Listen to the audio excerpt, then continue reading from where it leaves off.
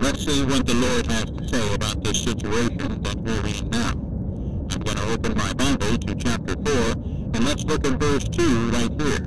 Now, follow along with me and hear what our Lord is trying to tell us right here. There is no heaven of glory bright, and no hell where sinners roast. Here and now is our day of torment. Here and now is our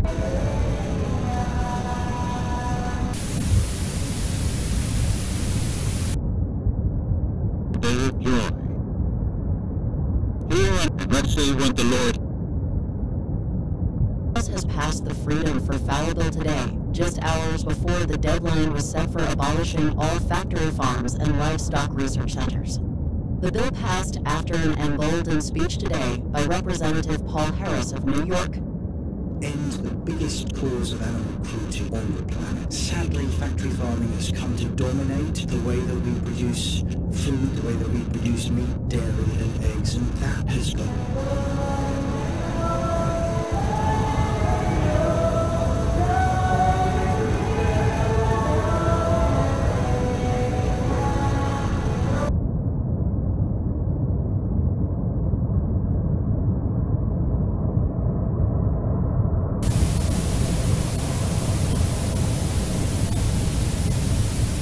It's got to stop for the animals, it's got to stop for people, it's got to stop for the planet.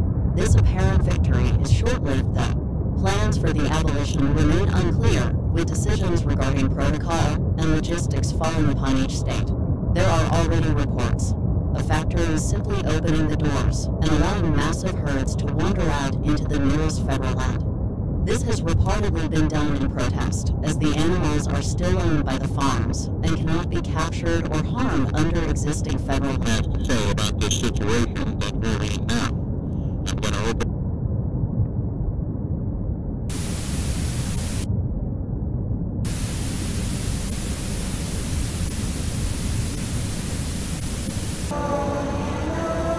my Bible to chapter 4, and let's look at verse 2 right here.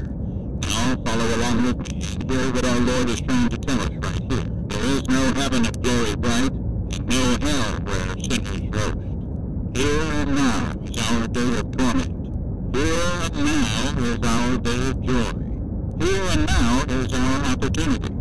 Choose ye this day, this hour, for no Redeemer liveth. I'm going to say that again because this is important. For no Redeemer liveth. This means that our Lord has commanded us to be strong, okay, to not be weak. Let's go to chapter 5 for some more wisdom here. Here we go. Chapter 5, verse 1. The House has called an emergency session to address these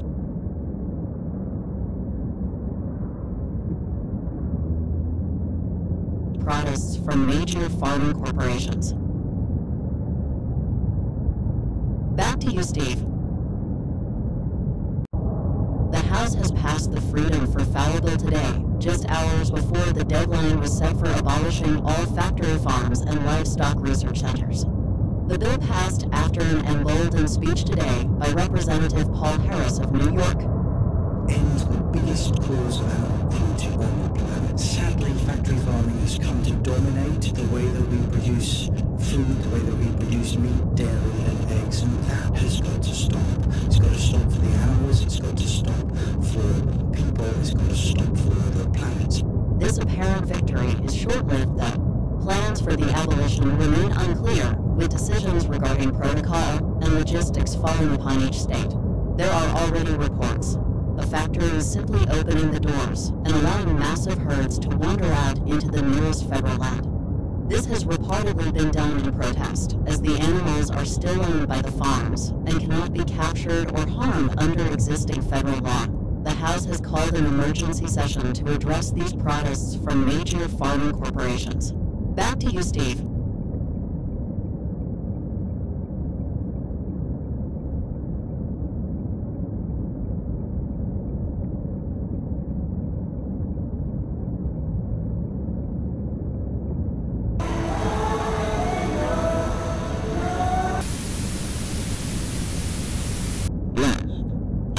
The House has passed the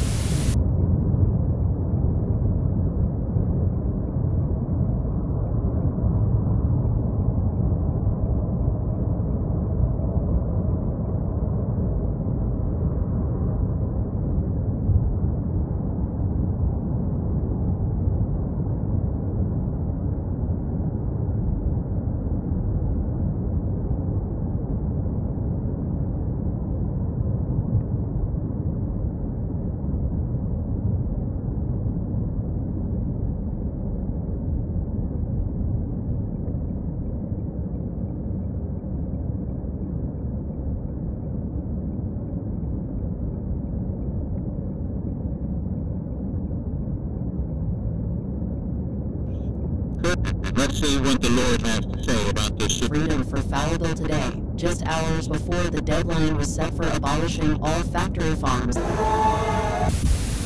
Situation that we're in now.